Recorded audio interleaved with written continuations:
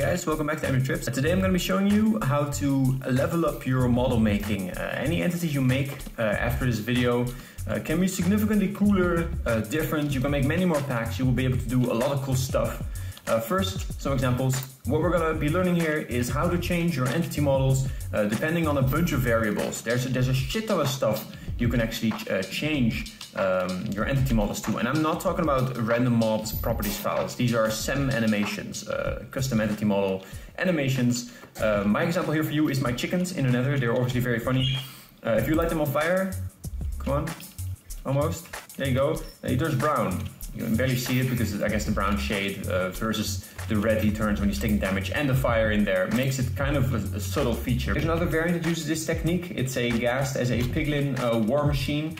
It has a little piglin baby on top, and the piglin baby is primed to change as soon as the ghast enters lava. There you go, you saw it right there. It's a quick change, but is in lava is one of those states that you can change your model according to. So how does it work? Well, I've opened my chicken model. So what you're gonna do is you're just gonna make your own model, and if you press a little arrow, you're gonna open up the CEM animations. You need to put them in a folder. It doesn't matter which folder. Basically, this is the code that makes the magic happen. We can even play the animation in block range. It's gonna tilt it for some reason, but whatever, who gives a fuck. And then if we check this box right here, it's burning, it'll change accordingly. And then if we uncheck it, it'll instantly change back. And we can even make it so it doesn't instantly change back, right? Looking at my code, you won't need to write more than this, all right? It's relatively simple. You can even copy paste it from my pack and then change it accordingly to your needs. This is the line that does it basically. Well, all these lines, I guess. But this is the variable we're gonna be writing, varb.cooking, right? And you can change cooking for whatever you want. I just named it cooking because obviously it's cooking. And then this in between the quotation marks is the condition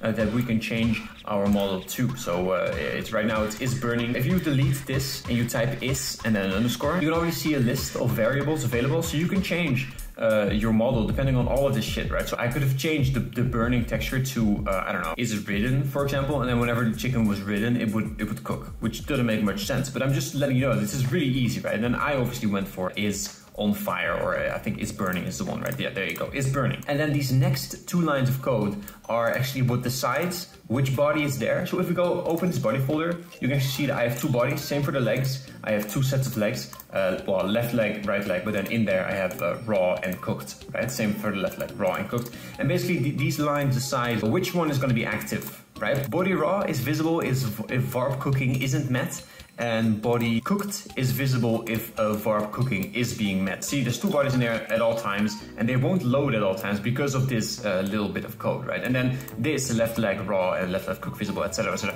is just a copy of the body's code. So this is really simple. This is basically all you need, and then this cooking can be anything as long as it matches up to this varb, right? There you go. You can now already do a lot more shit than you probably previously could with your entity models. Pretty exciting stuff. I also did this for the eyes of my spider. I changed the system of my spider eyes to where they will light up if the spider is aggressive.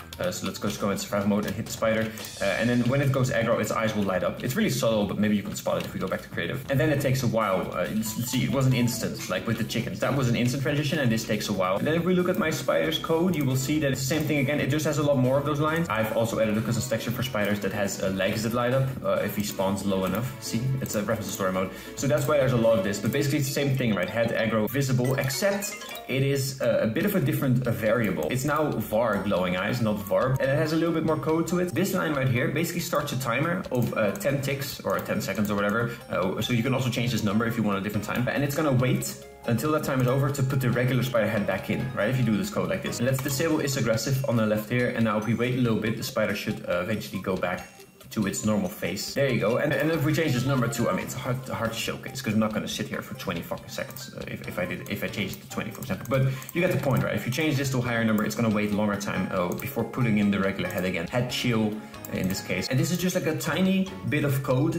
You can download my pack, or I'll put the little lines of code in the description so you can just copy it and paste it into Blockprint yourself. One little technique I wanted to include into the video that'll top off this feature for you and that'll leave you very powerful, ready to create a bunch of cool shit, is that with CEM animation it's also possible to just reference another limb's code. So in this case I've added a right arm and a left arm to the phantom, which obviously doesn't have arm bones naturally, so they wouldn't animate. But what I did is I linked them up to the animations of the right wing, which means that it will naturally sway, right? Obviously, because the wing goes like this, it's a wing, and then linking it to the right wing animation we'll just make it gently sway, which is a really powerful feature because you can just make a really simple animations. You can just create a new limb, create a new folder that has no animations, and without knowing how to animate, just link it up to an already existing animation within the mob. You have to link it to a limb that already exists in the mob. Let's say that you want to make the body sway, like I've actually done that for my texture pack. You probably want to put the head inside of the body so it sways on one thing, so that now if the body sways, the entire thing sways instead of the head being separate. I've removed the head from this folder. The head folder is now empty, and the head cube is now inside head 2, which isn't animated because the animations come naturally to the creeper only to the head folder, but I can make head 2 have the same animations as head 1, right? So you just start off like this. I like pasting my code. I almost never write new code. I'm gonna put head 2 first because we're applying the animations to this folder, and then I'm just gonna put head here. This Z here or this X here, I'm actually gonna change it to an X so it matches up, is the axis, right? So you can actually see that by going to the rotate tool, and then this is the green one, and right here says Y, so that's the Y axis, right? So we also want it to rotate like this because the head also rotates on the Y axis. A head doesn't rotate on these axes. A head never rotates on the Z-axis, but it does rotate on the X-axis and the Y-axis, right? So we want the X-axis of head 2 to match the X-axis of head, and this is how we write it. And then if we want another line, we have to add a comma and then paste it in. Make sure you never end with a comma. Your final line should never have a comma, right? And then I'm going to change the axis to the Y-axis, and same for the axis here, which should now have put all the animations of the regular head in the head 2 folder. So now your head 2 will look around in-game the same way that a creeper would naturally. And this is a great example of how much powerful shit you can do with this simple technique, right? I'm gonna make a new folder, and actually I'm gonna put the body and head 2 in this new folder, and I'll call it body bobbing. And now I want the pivot point, which is the point that it angles at, right? I'm gonna put it at the legs, right? Nice and low. And then I'm gonna copy this code again, paste it in, make sure my commas are correct. And I'm gonna say body bobbing, let's check which axis. Actually, it's the Z axis, the blue one. And I want it to bob like this. That's the blue lines, and blue is the Z, right? So I'm gonna say body bobbing.rz. Give it the animations of leg 1 on the X axis, right? And this will still apply it on the Z-axis of the body bobbing folder, but it will take the animation from the X axis, which is for legs, it's how they move, right? Legs move on the X axis, which is the red one, right? So linking bodybobbing.rz to leg1.rx should make our creeper bob. And let's check it out in game because I've had this feature in my pack for a while, and it does work. We'll go into survival mode and see he's gonna run towards us, and he's gonna bob just ever so slightly. See, he bobs like a little bit, and that's done without me animating anything. I've just linked the animations of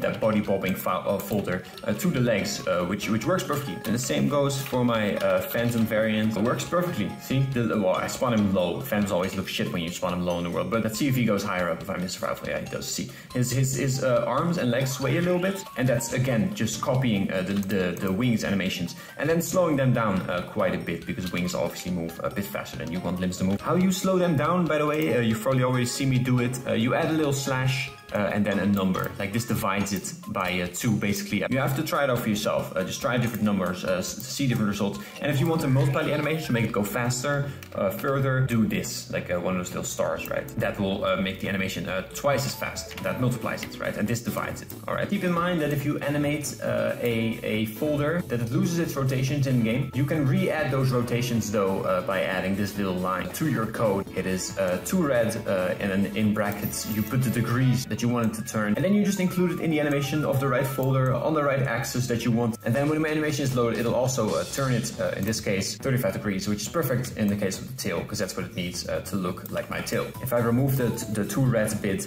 and I start the animation now, it's gonna have a tail that's like weirdly animated, like punching upwards almost. And then if we re-add the 2 red part, it's gonna be more forward. You see it now? It's really pinching forwards. The animations of my scorpion are made by Ewan Howell, and for that matter, Ewan Howell has taught me everything I know basically about pack making, so shout out to Ewan Howell. If you want to know more about OptiFine's features, Ewan Howell also has a lot of tutorials on his channel, and they're really useful. I've used them myself, so go check him out as well. That's it, I think, right? Don't you know how to do basically everything now? Can't you now make models that change depending on any fucking variable? Basically, yeah. Right? I mean, I've been able to do that, and I've been making some cool shit with it. Let me know what you make. Leave a like. Subscribe to the channel if you like. If you know the way I talk. Maybe you know I do a lot of types of videos. You should check out my other content and show this video to your pack making friend.